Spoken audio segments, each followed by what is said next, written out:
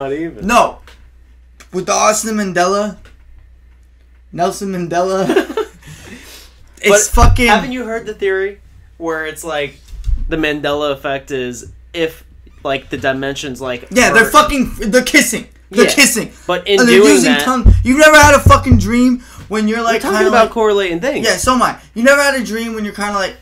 And like you can kind of see like universes fucking like you could just see like different like things that are happening in universes. Like, bro, I had a fucking dream where it was me and my ex and we were walking on a beach, but it was us but different. I was older and like my hair was like spiked up. My fucking hairline was prestige. It was fucking... We were on the beach and we were just walking and I knew it was me in a different version of my body.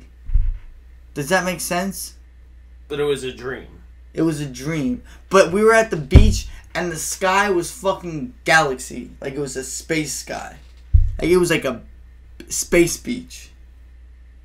But you were still on Earth? Motherfucker, space beach. Yeah, but... You don't think that has to correlate with anything? You don't think none of that is a thing? You just think those are the fucking... The dream fairies telling me shit?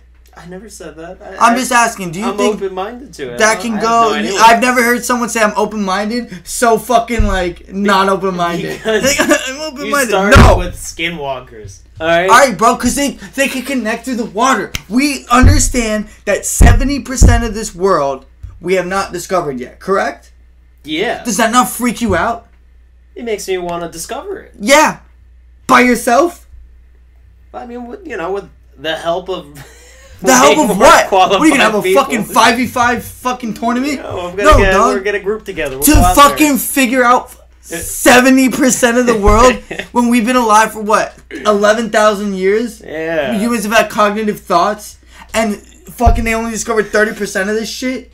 I'm ready for it. You're ready for it? Yeah, deep dive in this dick, dog.